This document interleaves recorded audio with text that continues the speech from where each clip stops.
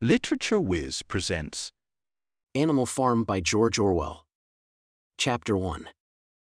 As the novella opens, Mr. Jones, the proprietor and overseer of the manor farm, has just stumbled drunkenly to bed after forgetting to secure his farm buildings properly. As soon as his bedroom light goes out, all of the farm animals except Moses, Mr. Jones's tame raven, convene in the big barn to hear a speech by Old Major, a prize boar and pillar of the animal community. Sensing that his long life is about to come to an end, Major wishes to impart to the rest of the farm animals a distillation of the wisdom that he has acquired during his lifetime. As the animals listen raptly, Old Major delivers up the fruits of his years of quiet contemplation in his stall. The plain truth, he says, is that the lives of his fellow animals are miserable, laborious, and short. Animals are born into the world as slaves, worked incessantly from the time they can walk, fed only enough to keep breath in their bodies, and then slaughtered mercilessly when they are no longer useful. He notes that the land upon which the animals live possesses enough resources to support many times the present population in luxury. There is no natural reason for the animals' poverty and misery. Major blames the animals' suffering solely on their human oppressors. Mr. Jones and his ilk have been exploiting animals for ages, Major says, taking all of the products of their labor, eggs, milk, dung, foals, for themselves and producing nothing of value to offer the animals in return. Graphic novels on SN, Hamlet. Old Major relates a dream that he had the previous night, of a world in which animals live without the tyranny of men. They are free, happy, well-fed, and treated with dignity. He urges the animals to do everything they can to make this dream a reality and exhorts them to overthrow the humans who purport to own them. The animals can succeed in their rebellion only if they first achieve a complete solidarity or perfect comradeship of all of the animals against the humans, and if they resist the false notion spread by humans that animals and humans share common interests. A brief conversation arises in which the animals debate the status of rats as comrades. Major then provides a precept that will allow the animals to determine who their comrades are. Creatures that walk on two legs are enemies, those with four legs or with wings are allies. He reminds his audience that the ways of man are completely corrupt. Once the humans have been defeated, the animals must never adopt any of their habits. They must not live in a house, sleep in a bed, wear clothes, drink alcohol, smoke tobacco, touch money, engage in trade, or tyrannize another animal. He teaches the animals a song called Beasts of England, which paints a dramatic picture of the utopian, or ideal, animal community of Major's dream. The animals sing several inspired choruses of Beasts of England with one voice, until Mr. Jones, thinking that the commotion bespeaks the entry of a fox into the yard, fires a shot into the side of the barn. The animals go to sleep, and the manor farm again sinks into quietude. Chapter 2. 3 nights later, Old Major dies in his sleep, and for 3 months the animals make secret preparations to carry out the old pig's dying wish of wresting control of the farm from Mr. Jones. The work of teaching and organizing falls to the pigs, the cleverest of the animals, and especially to 2 pigs named Napoleon and Snowball. Together with a silver-tongued pig named Squealer, they formulate the principles of a philosophy called animalism, the fundamentals of which they spread among the other animals. The animals call one another comrade and take their quandaries to the pigs, who answer their questions about the impending rebellion. At first, many of the animals find the principles of animalism difficult to understand. They have grown up believing that Mr. Jones is their proper master. Molly, a vain carriage horse, expresses particular concern over whether she will be able to continue to enjoy the little luxuries like eating sugar and wearing ribbons in the new utopia. Snowball sternly reminds her that ribbons symbolize slavery and that, in the animals' utopia, they would have to be abolished. Molly half-heartedly agrees. The pig's most troublesome opponent proves to be Moses, the raven, who flies about spreading tales of a place called Sugar Candy Mountain, where animals go when they die, a place of great pleasure and plenty, where sugar grows on the hedges. Even though many of the animals despise the talkative and idle Moses, they nevertheless find great appeal in the idea of Sugar Candy Mountain. The pigs work very hard to convince the other animals of the falsehood of Moses's teachings. Thanks to the help of the slow-witted but loyal cart horses, Boxer and Clover, the pigs eventually manage to prime the animals for revolution. The rebellion occurs much earlier than anyone expected and comes off with shocking ease. Mr. Jones has been driven to drink after losing money in a lawsuit, and he has let his men become lazy, dishonest, and neglectful. One day, Mr. Jones goes on a drinking binge and forgets to feed the animals. Unable to bear their hunger, the cows break into the store shed and the animals begin to eat. Mr. Jones and his men discover the transgression and begin to whip the cows. Spurred to anger, the animals turn on the men, attack them, and easily chase them from the farm. Astonished by their success, the animals hurry to destroy the last remaining evidence of their subservience: chains, bits, halters, whips, and other implements stored in the farm buildings. After obliterating all signs of Mr. Jones, the animals enjoy a double ration of corn and sing Beasts of England 7 times through, until it is time to sleep. In the morning, they admire the farm from a high knoll before exploring the farmhouse, where they stare in stunned silence at the unbelievable luxuries within. Molly tries to stay inside, where she can help herself to ribbons and gaze at herself in the mirror, but the rest of the animals reprimand her sharply for her foolishness. The group agrees to preserve the farmhouse as a museum, with the stipulation that no animal may ever live in it. The pigs reveal to the other animals that they have taught themselves how to read, and Snowball replaces the inscription Manor Farm on the front gate with the words Animal Farm.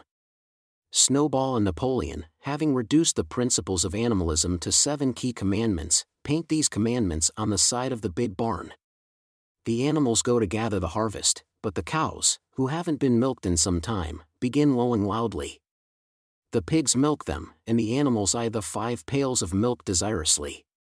Napoleon tells them not to worry about the milk. He says that it will be attended to. Snowball leads the animals to the fields to begin harvesting. Napoleon lags behind, and when the animals return that evening, the milk has disappeared. Chapter 3. The animals spend a laborious summer harvesting in the fields.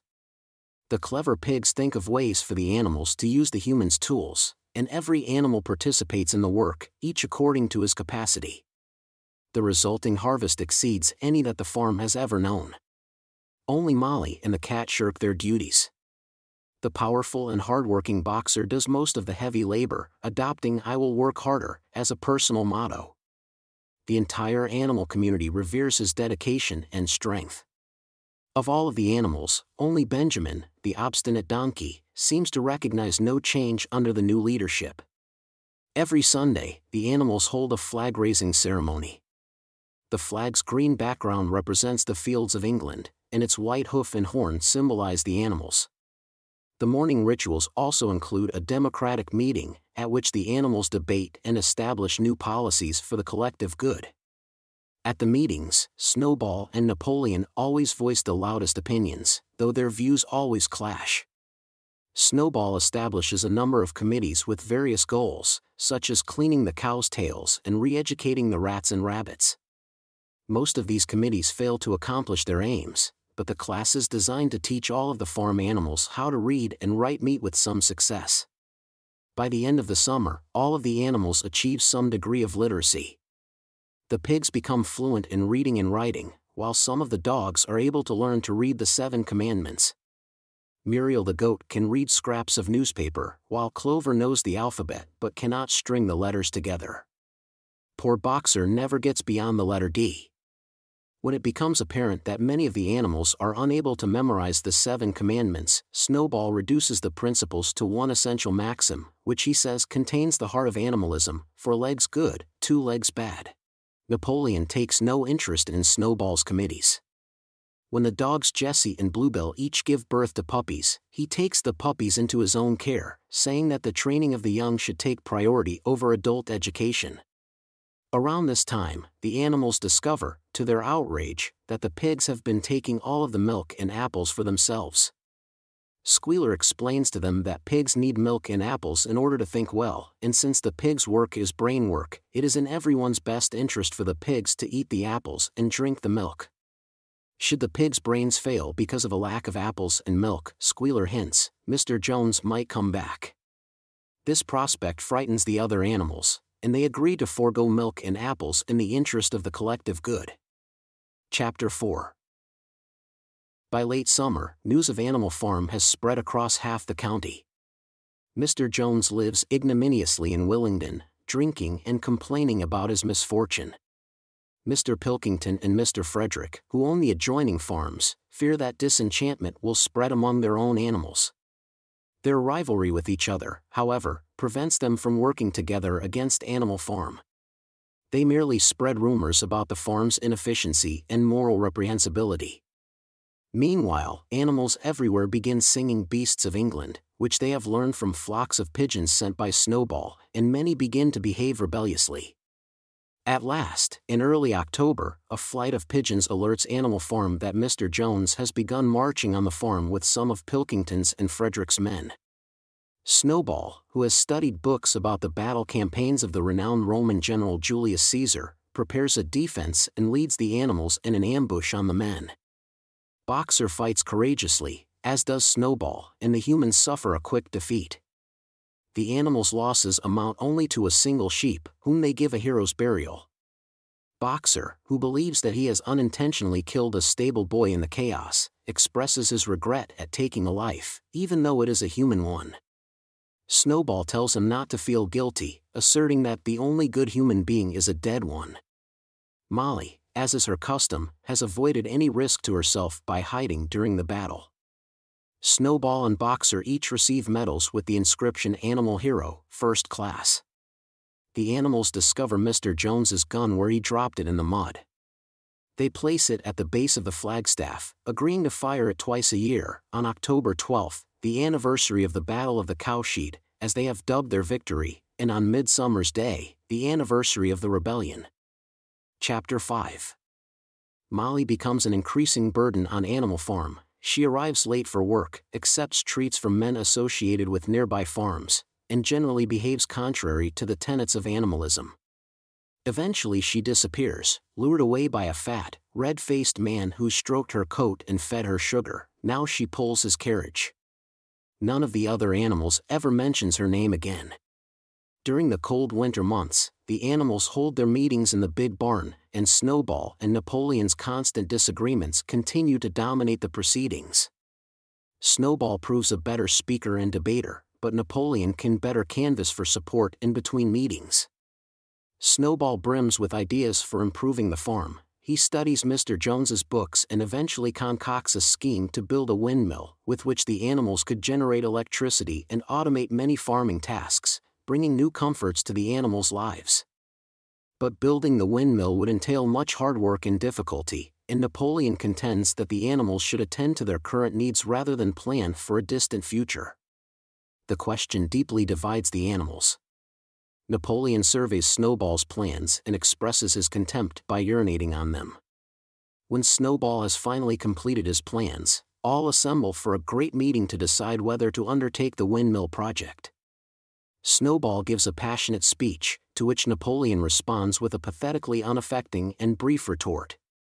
Snowball speaks further, inspiring the animals with his descriptions of the wonders of electricity. Just as the animals prepare to vote, however, Napoleon gives a strange whimper, and 9 enormous dogs wearing brass-studded collars charge into the barn, attack Snowball, and chase him off the farm. They return to Napoleon's side, and, with the dogs growling menacingly, Napoleon announces that from now on meetings will be held only for ceremonial purposes. He states that all important decisions will fall to the pigs alone. Afterward, many of the animals feel confused and disturbed.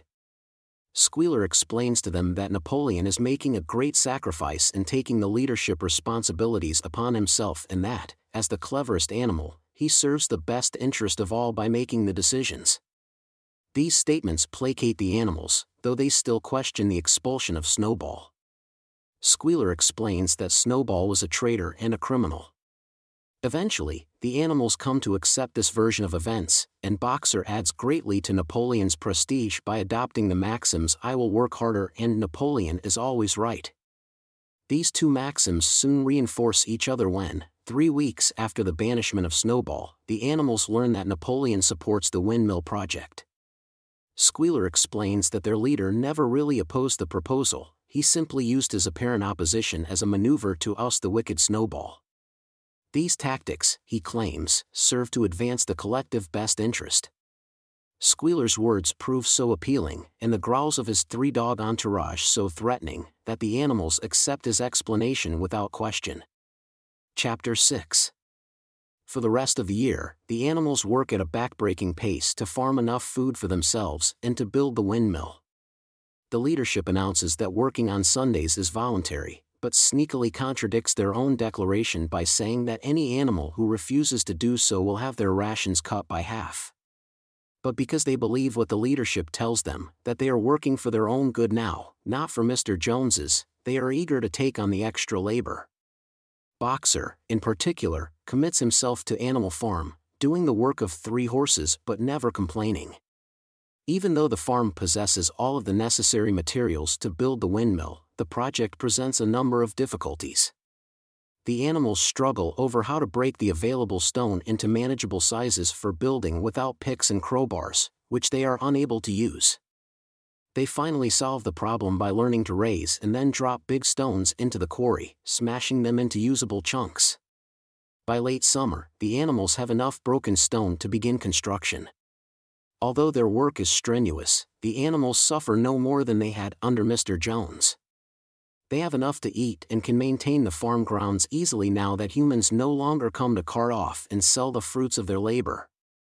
But the farm still needs a number of items that it cannot produce on its own, such as iron, nails, and paraffin oil. As existing supplies of these items begin to run low, Napoleon announces that he has hired a human solicitor, Mr. Whymper, to assist him in conducting trade on behalf of Animal Farm. The other animals are taken aback by the idea of engaging in trade with humans, but Squealer explains that the founding principles of Animal Farm never included any prohibition against trade and the use of money. He adds that if the animals think that they recall any such law, they have simply fallen victim to lies fabricated by the traitor Snowball. Mr. Whymper begins paying a visit to the farm every Monday, and Napoleon places orders with him for various supplies. The pigs begin living in the farmhouse, and rumor has it that they even sleep in beds, a violation of one of the 7 commandments.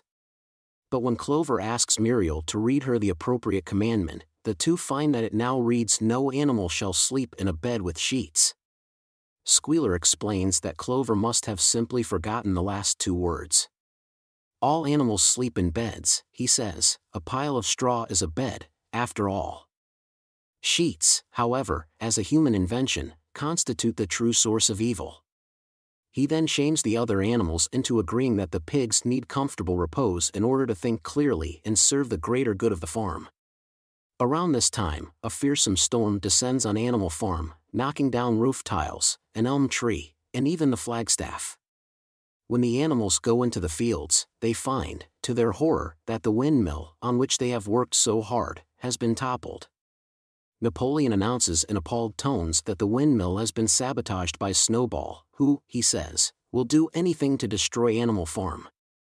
Napoleon passes a death sentence on Snowball, offering a bushel of apples to the traitor's killer.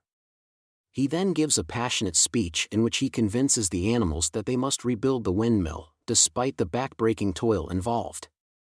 "Long live the windmill," he cries. "Long live Animal Farm."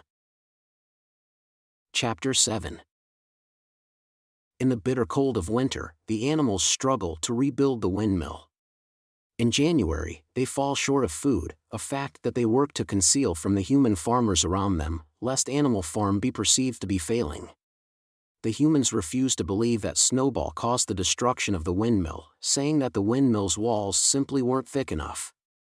The animals deem this explanation false, but they nevertheless decide to build the walls twice as thick this time. Squealer gives ennobling speeches on the glory of sacrifice, but the other animals acquire their real inspiration from the example of Boxer, who works harder than ever. In order to feed the animals, he contracts to sell 400 eggs a week. The other animals react with shock one of Old Major's original complaints about humans focused on the cruelty of egg selling. The hens rebel, and Napoleon responds by cutting their rations entirely. 9 hens die before the others give in to Napoleon's demands. Soon afterward, the animals hear, to their extreme dismay, that Snowball has been visiting the farm at night, in secret, and sabotaging the animals' efforts. Napoleon says that he can detect Snowball's presence everywhere, and whenever something appears to go wrong by chance, Snowball receives the blame. One day, Squealer announces that Snowball has sold himself to Mr. Frederick's farm, Pinchfield, and that the treacherous pig has been in lead with Mr. Jones from the start. He recalls Snowball's attempts at the Battle of the Cowshed to have the animals defeated. The animals hear these words in stupefied astonishment. They remember Snowball's heroism and recall that he received a medal. Boxer, in particular, is completely baffled.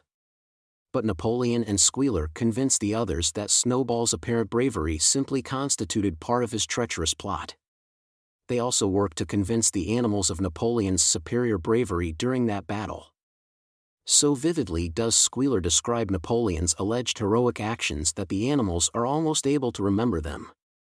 For days later, Napoleon convenes all of the animals in the yard. With his 9 huge dogs ringed about him and growling, he stages an inquisition and a purge. He forces certain animals to confess to their participation in a conspiracy with Snowball, and then as the dogs tear out these supposed traitors' throats. The dogs, apparently without orders, even attack Boxer, who effortlessly knocks them away with his huge hooves. But 4 pigs and numerous other animals meet their deaths, including the hens who rebelled at the proposal to sell their eggs. The terrible bloodshed leaves the animals deeply shaken and confused. After Napoleon leaves, Boxer says that he would never have believed that such a thing could happen on Animal Farm. He adds that the tragedy must owe to some fault in the animals themselves, thus, he commits to working even harder. Clover looks out over the farm, wondering how such a glorious rebellion as theirs could have come to its current state. Some of the animals begin to sing Beasts of England, but Squealer appears and explains that Beasts of England may no longer be sung.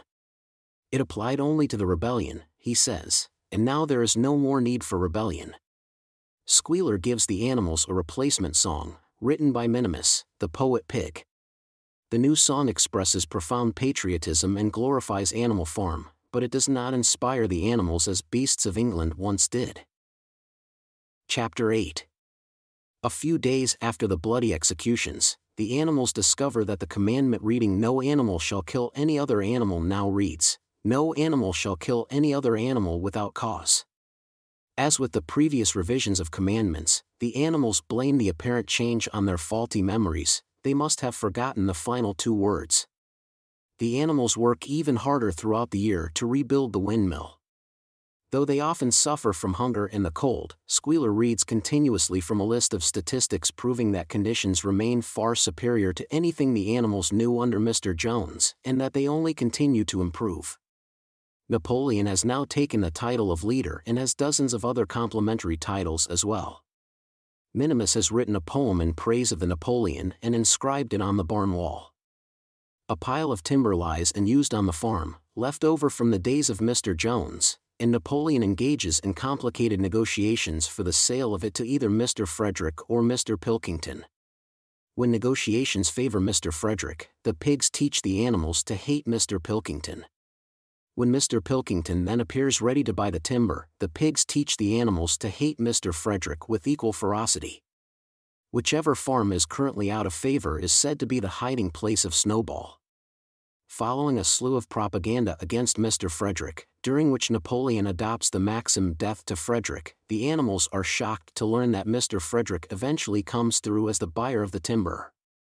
The pigs talk endlessly about Napoleon's cleverness, for, rather than accept a check for the timber, he insists on receiving cash. The 5-pound notes are now in his possession. Soon the animals complete the construction of the windmill.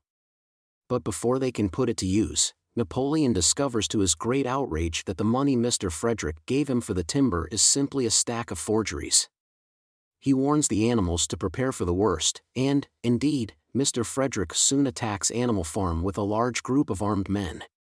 The animals cower as Mr. Frederick's men plant dynamite at the base of the windmill and blow the whole structure up. Enraged, the animals attack the men, driving them away, but at a heavy cost. Several of the animals are killed, and Boxer sustains a serious injury. The animals are disheartened, but a patriotic flag-raising ceremony cheers them up and restores their faith somewhat. Not long afterward, the pigs discover a crate of whiskey in the farmhouse basement. That night, the animals hear singing and revelry from within, followed by the sound of a terrible quarrel.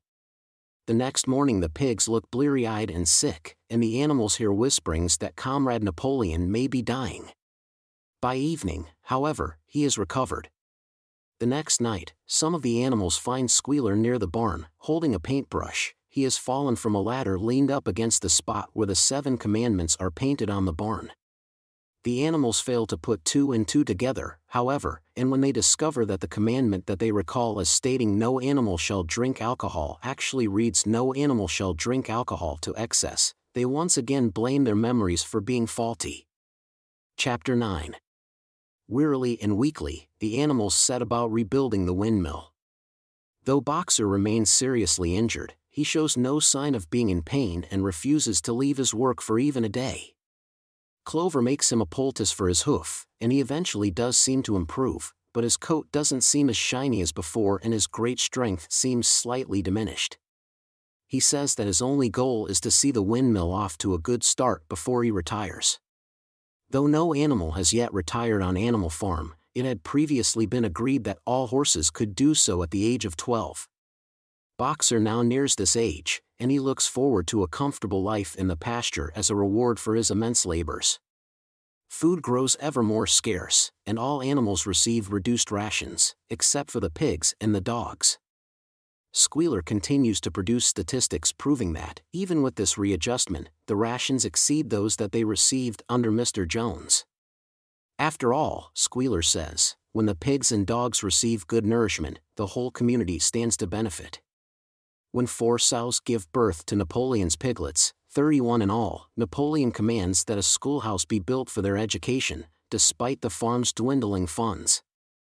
Napoleon begins ordering events called spontaneous demonstrations, at which the animals march around the farm, listen to speeches, and exult in the glory of Animal Farm.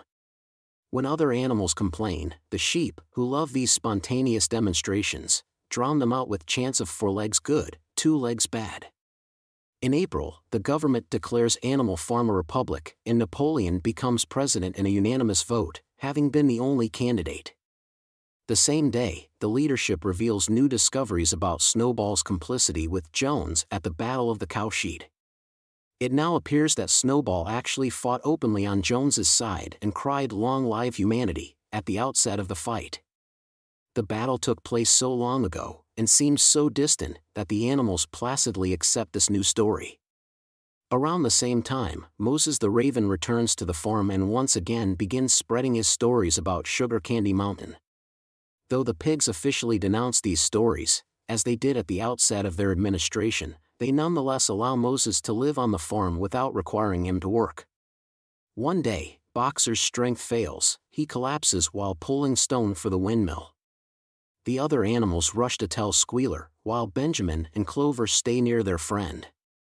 The pigs announce that they will arrange to bring Boxer to a human hospital to recuperate, but when the cart arrives, Benjamin reads the writing on the cart's sideboards and announces that Boxer is being sent to a glue maker to be slaughtered. The animals panic and begin crying out to Boxer that he must escape. They hear him kicking feebly inside the cart, but he is unable to get out. Soon Squealer announces that the doctors could not cure Boxer, he has died at the hospital. He claims to have been at the great horse's side as he died and calls it the most moving sight he has ever seen. He says that Boxer died praising the glories of Animal Farm. Squealer denounces the false rumors that Boxer was taken to a glue factory, saying that the hospital had simply bought the cart from a glue maker and had failed to paint over the lettering. The animals heave a sigh of relief at this news, and when Napoleon gives a great speech in praise of Boxer, they feel completely soothed. Not long after the speech, the farmhouse receives a delivery from the grocer, and sounds of revelry erupt from within. The animals murmur among themselves that the pigs have found the money to buy another crate of whiskey, though no one knows where they found the money. Chapter 10. Years pass. Many animals age and die, and few recall the days before the rebellion. The animals complete a new windmill, which is used not for generating electricity but for milling corn, a far more profitable endeavor. The farm seems to have grown richer, but only the many pigs and dogs live comfortable lives. Squealer explains that the pigs and dogs do very important work, filling out forms and such. The other animals largely accept this explanation, and their lives go on very much as before. They never lose their sense of pride in Animal Farm or their feeling that they have differentiated themselves from animals on other farms. The inhabitants of Animal Farm still fervently believe in the goals of the rebellion, a world free from humans, with equality for all animals. One day, Squealer takes the sheep off to a remote spot to teach them a new chant. Not long afterward, the animals have just finished their day's work when they hear the terrified neighing of a horse. It is Clover, and she summons the others hastily to the yard.